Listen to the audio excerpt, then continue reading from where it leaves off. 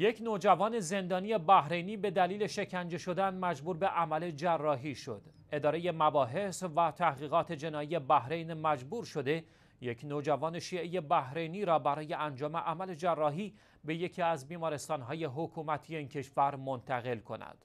به گفته منابع مطلع، نیروهای حکومتی آل خلیفه با خانواده این نوجوان زندانی تماس گرفتند و خواستار حضور فوری آنان در بیمارستان نظامی شدند.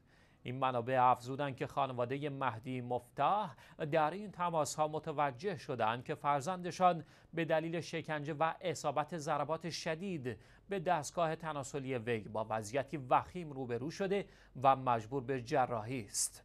پیش از این گروه‌های حقوق بشری بازداشت‌های غیرقانونی شهروندان خصوصا نوجوانان توسط نیروهای حکومت بحرین را محکوم کرده و گزارش‌های مستند بسیاری درباره شکنجه زندانیان و بازداشت شدگان توسط نیروهای امنیتی و اطلاعاتی بحرین ارائه داده‌اند.